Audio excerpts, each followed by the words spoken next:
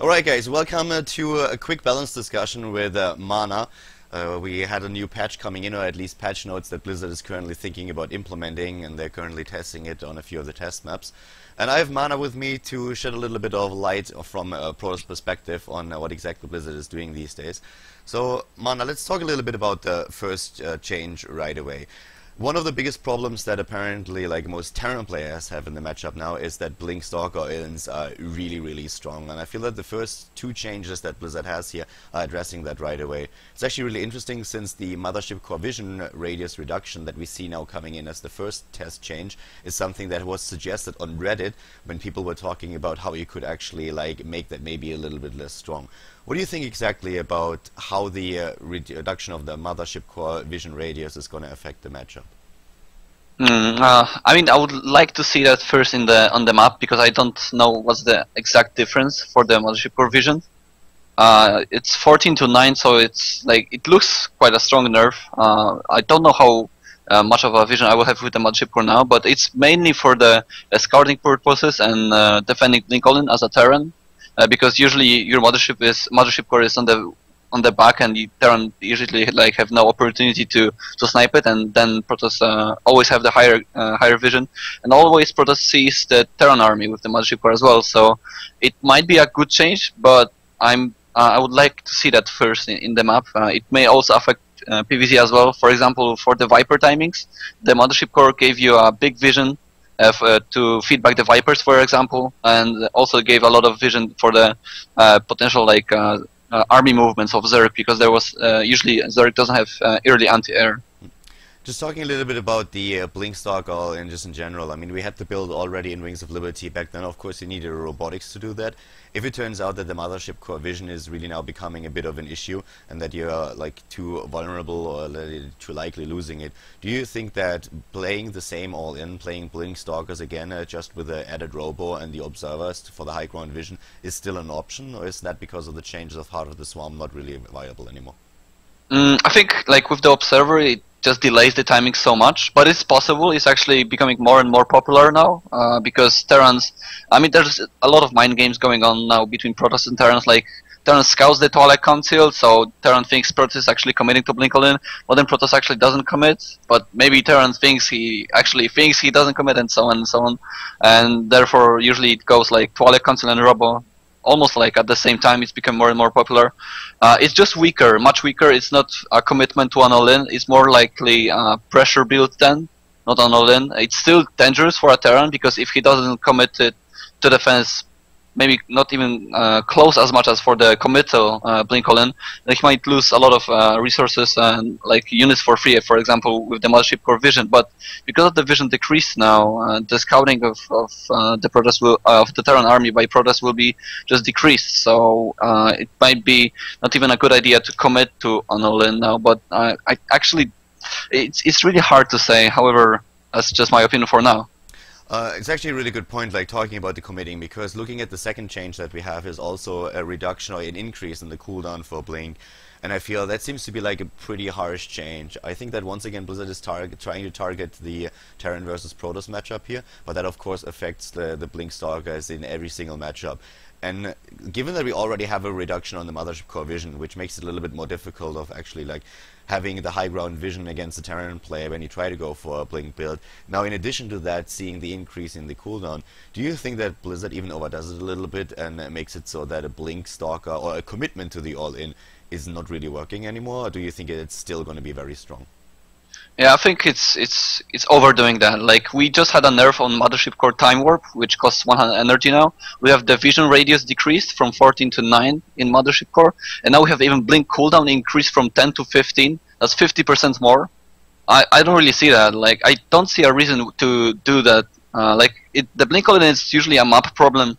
Especially Heavy Rain and Yonsu are the best maps to do that, because the main is so exposed to blinks. And let's see, a map like Habitation Station, there's no opportunity for the Blink Stalkers, so I think it's overdoing that for sure, and it's going to affect PvP a lot, even more than Blizzard think, I think, because Blink Stalkers are very popular nowadays in PvP. And PvZ, well, Blink Stalkers are really popular, in PvZ of course, they're a very good unit, but and it's not a huge change. Like, maybe the all-ins, of course, will be weaker, but I really think it's overdoing that, especially for PvP and PvT. I really don't like this change. So would you be okay with, let's say, a blink change if the mothership core the side radius is still the same, so that you're able to hit the same timings without a robo, or do you just think that in general this one change in particular is already overdoing it?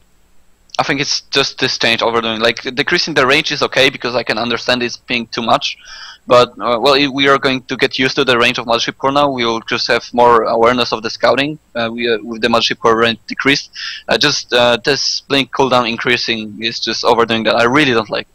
Okay. Talking about the third change, I'm not quite sure if that's really like the targets you're also against the all-ins that we see from Protoss. It's definitely something that's going to help a little bit. We have the Widowmine splash damage component that changed a little bit, so you have now 40 damage and then plus 40 damage to shields. That seems to make them a lot more viable against Protoss in particular, and one of the things that Blizzard apparently also wants to address, that right now when a Terran player commits, let's say, to a drop with Widowmines, quite often you see him kill one probe with a hit and that's it. So apparently Blizzard really trying to make Widowmines more of a viable unit against Protoss in general. What do you think about that? We already had the Widowmine splash damage being very good in the beginnings of Heart of the Swarm. Yeah, then it got nerfed. Yeah, we already got it nerfed, and then we are getting back here again. Like, what is the point? Like, it's plus 40 shield damage, so the splash on the probes is going to be quite strong. So I don't know, Blizzard. Like, I don't see the reason. I mean, of course, they want to make it more aggressive, and I can understand that. Widowmines now are very popular. If you can see games of 4GG, for example, for Asus ROG, and JackG's games as well from IEM, a lot of Terrans are doing a lot of Widowmine drops into like free barracks stim timing. It just delays stim, but it's still being possible. It's possible to be aggressive with Widowmines. It's not guaranteed damage. You can, as you said, sometimes it leaves you with one probe kill, but it's if a Protoss is prepared for it. And usually Protoss is prepared for it because we scout with the Mothership Core and we see the starport from the long run because of the high range. So which you don't do now anymore. Yeah, we will not do that anymore. Maybe we will start like Sentry first in the hallucination to scout for the starport, but I'm not really sure. Well, we're still talking about a test patch here, so they're really trying to just like test the waters a little bit. But just in general, it seems like all these three changes that we've talked about so far combined are just very strong. In my opinion, like if the Terran player now suddenly decides to go into Widowmines, are you even able to do anything if you go into a Twilight Council build? I mean, earlier on, like for example, at the Asus we saw that as well. If a Protoss player decided to go into a Twilight build and the Terran player went straight into a drop with Widowmines, you could still get your detection out. You would suffer some losses, but if you had like good micro on the probes, good spread and pulled them to the natural, for example, or whatever, you could still like dodge the biggest part of the damage, and with the damage that you dealt yourself, you were kind of in an okay position. Right now it seems like Widowmines are much stronger, so you need to have the detection out faster. Your entire Twilight Council tech is going to be much, much weaker, since we have now a reduced vision on the Mothership Core, which makes the timing a little bit later. If you need a robo, that would of course solve the Widowmine problem again, if you really wait for that. But it feels like this pure Twilight Council Blinkstalker aggression is absolutely not working anymore right now. Yeah, we are going to have to adjust builds again, because if we are going to use the same builds as from now in the next patch, the Widowmines are going to be very strong and can deal a lot of damage because of the buff. I think we are going to get to the point again where every Protoss is going to have one cannon in the middle line, doesn't matter what they are going to scout, because of the potential of Widowmines. Just like in Hellbat drops, I think it's going to be very similar. I don't like it, I don't dislike. I mean, I like it and I dislike it at the same time. I want to see how big of a change it's going to be actually in game, because Photon Overcharge is of course great, but usually the timing with the 2 Widowmines and 4 Marine drop hits when when the Mothership Core doesn't have 200 energy, so you can't even throw down 2 Photon Overcharges, and even if you do, it doesn't guarantee that the Photon Overcharge will kill the Widowmine before it actually burrows. So I want to see that before I actually be very harsh on Blizzard by even thinking about this change. Do you agree though that there had to be some change made? Do you think that in the current situation that we have in the game, Protoss against Terran has too much of a good position in the early game, especially with what we already talked about? Like at ASRG we saw it a lot. You go into the Blink build and then you can still just go back into natural, contain the Terran player a little bit. And for Terran, it was very difficult to really like estimate, okay, is there going to be a commitment by the Protoss player or is there not? If your early Reapers are taken out, you have just very limited information about what's going on. Do you think there had to be a change, or do you think it was actually fine and Terran players would have figured something out over time? Well, we have to say for sure that the Blink Stalker all-in and the pressure build is possibly one of the best builds in game, considering all matchups, but I don't really know about TVZ and ZVZ. But as Protoss matchups, I think it's the strongest build because you can be aggressive and passive at the same time and be very well defended against anything that Terran throws at you before the first 2 medevac timing. So if there had to be a change, then I think the Mothership Core vision is good enough. About the Widow Mines, it's actually going to be very funny because lately Terrans has been using Widow Mines against Twilight Council build as well. When it's like High Templars and so on, they started to add up Widow Mines to their army composition. So now with plus 40 shield damage, additional damage for the Widow Mines, I think they're going to be, Protoss will have to be like much more careful with like sending 1A Zealots into the army of Terran, for example. But as I said, I want to see this before I make any judgments, and if there had to be any decision to be made, so I think just the vision for the Mothership Core for the Blink All-In is good enough. Okay. We're switching matchups a little bit with the 4th change that Blizzard is currently experimenting with. We have a bit of a change to Tempest ground damage. There was an increase with like 32 structures, which is kind of apparently designed to make sure that Zerg players can't turtle this much anymore. Your personal opinion about Swarm Host at this point? Well, I've been, I had just one very late game. No, actually 2 of them, like in 2 weeks or so, because I usually died earlier or I killed Zerg earlier. But like the very, very late games, the stalemate position, I had 2 games, and one I won and one I lost. I lost one versus Stefano and I won one versus, I don't know, some barcode. And it was only Tempest for me, basically. And I had like 30 of them, or I don't know, like 28, something like that, Tempest. And it doesn't matter that we have plus 30 to the structures because we are going to one-shot buildings anyway with that many Tempests. But if they want to increase the structure damage, then like less Tempest would be more powerful. But I don't know if that's the solution to the problem of the passive Swarm Host style. Like, it was even being mentioned that PvT, Proxy Tempest is being used. Like, what? Like, I've never even seen that in a tournament. I didn't even know that it exists. Like, I was really surprised when I saw this even being mentioned. So David gave you a new idea there. You're going to toy around yeah, with it. I mean, like, when I was streaming, I did some Proxy Tempest stuff, but like just for fun and versus like weak Terrans. Maybe I was But I watching didn't that. know. Sorry? Maybe David was watching. Yeah, maybe David was watching my stream. Yeah, greetings to David then.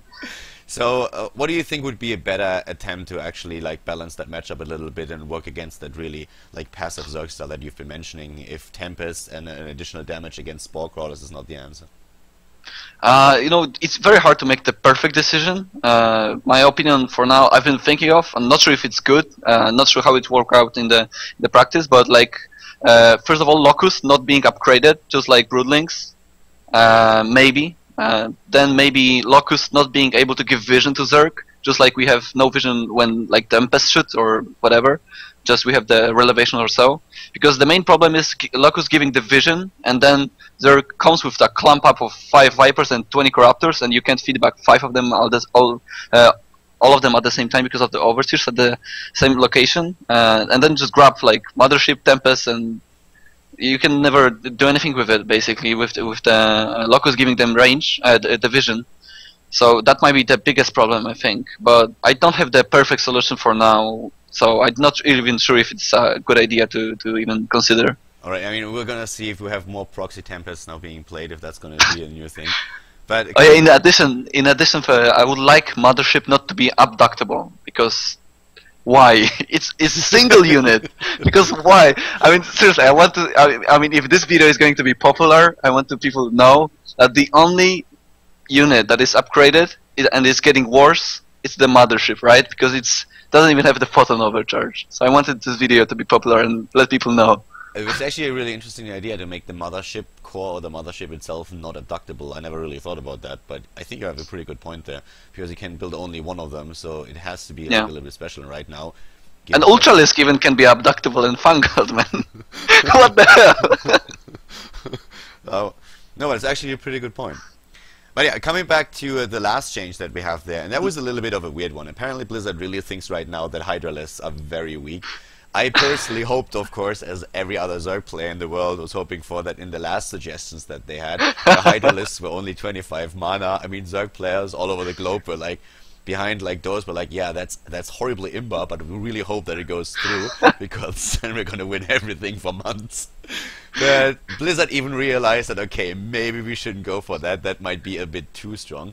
Now they approach it from a bit of a different angle. We have an increase in, or a decrease in the attack speed. An increase in attack speed, a decrease in between attacks. First of all, do you think that Hydras are too weak? Yeah, I mean, first of all, in the previous patch notes, I see the Hydra buff of the cost. I'm like, I mean, is there anyone even complaining on Hydras being too weak? Like, what? I would have then played I see Hydra this all the time and then massive Yeah. Hydra switches. Yeah, I mean, seriously, like, how can you even consider that? This is retarded. And then I see this patch, Hydra's attack speed being increased. There's no one complaining about Hydra's being too weak. They see a needing in a buff in TVZ and ZVZ in Hydra's, and then they don't think about PVZ, I guess. I mean, it's looking to be a big change, but there's no complaints about Hydra's being too weak. Maybe some Zergs are complaining about the anti-air, which is true that the Zerg anti-air is not really like as strong as others. For example, Corruptors are strong, but not very strong against like pure Void Rays, for example. But the best anti-air Zerg has is the Queens with the Transfuse and the upgrades, and with the Sports underneath, it's the best anti-air. So I don't see the reason for Hydralisk buff now, I think. So you would think that making Queens faster is the way to go? I mean, there's still Zergs who do a lot of Queens, man. I played Dimaga some time ago, and he made like pure Queen and Corruptors versus me, and some Hydras, but it didn't work. I mean, with the Hydra lists right now, I'm actually really interested to see how exactly that hits, because that seems to be like quite strong. It's only like a slight buff in attack speed, but at the same time the DPS of Hydras is already pretty insane, I'd say. So I'm just thinking I think it's the best in the game, right? I think the Hydra's DPS is the highest in the game, or the Ultras. But I mean, it's still like the attack speed is like, it looks like a small change, but the amount of Hydras that there is in the game is going to make a huge change. It's not like the siege tank change like in the previous game. The best DPS unit, wasn't that like either one of the big sky units like Battle Cruiser or Carrier or something like that? Tempest? I don't think so about Tempest, but yeah. No, but like either way, I'm just thinking about, let's say, a Protoss player relying on one of the two base all-ins again, going for, let's say, just simple Immortal push, and then Hydra's already be really good answer if you're able to go into lair fast enough. And now with the buff even as well, it seems like these pushes have no chance now anymore. Yeah, very, very good point. I was thinking about it before we actually started recording this, that I wanted to mention that the Immortal push against the Hydras is going to be way, way weaker. Hydra's being very strong anyway now, and with them getting the buff, I think Immortal Push might be disappearing completely, but Parting might disagree. Well, Parting has the soul to go with that, so yeah, he probably will. Just in general, like looking at those 5 changes that we have right now, do you think, I mean, it's a patch, it's like a test patch, so there's still a little bit of wiggle room, and they will definitely experiment with that and have a look at what kind of data they get. Do you think, and I also think, just to mention that again, for everyone who's currently watching, that a lot of these changes might be just a little bit over the top to see people really test them out and then maybe adjust a little bit. We talked about the blink cooldown being increased from like 10 to 15 seconds, so they could in the end decide to just say like, alright, 10 to 15 is too much, but the direction that we were going for is the right one, we're just going to go for like 12 or 13. Do you think that the approaches in general, the ideas that they have here, are good, that it's like something where it's really worth experimenting with, or is it something where you say like in the last patch where you look at it and you say like, what, Hydralisk only half the gas cost suddenly, why would you even think about that? So well, definitely a good idea with the Mothership Core.